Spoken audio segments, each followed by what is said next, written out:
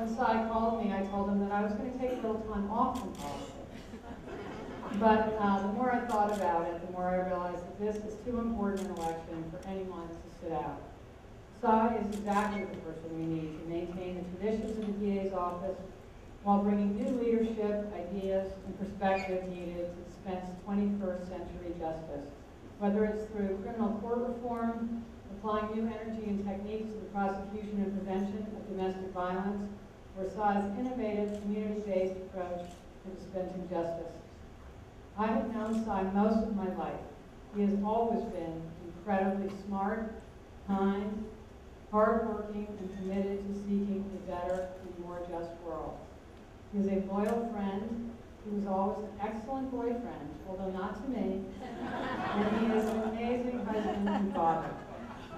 But the reason that he will make an extraordinary DA is that he combines experience and integrity, pragmatism and idealism. He is the most experienced candidate in this race, and he has the support of those who best understand what's needed in our next DA.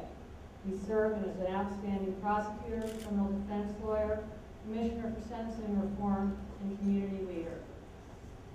But perhaps most importantly, throughout his long career, he has maintained the ability to combine pragmatism and idealism to achieve justice. There are those who say that idealism is overrated, it doesn't achieve results, while others think that the wheels of justice just grind down whoever happens to be caught in the system. We need a DA who believes that the criminal justice system reflects the aspirations of a democracy committed to the rule of law, and who also goes to bed every night and wakes up every morning knowing that it's his responsibility to keep our city safe. Cy understands that pragmatism and idealism are intertwined, and his career has been spent proving that's possible. That's why I'm here tonight and why I'm proud to support Cy Vance for District Attorney. And now, here he is. Thank you.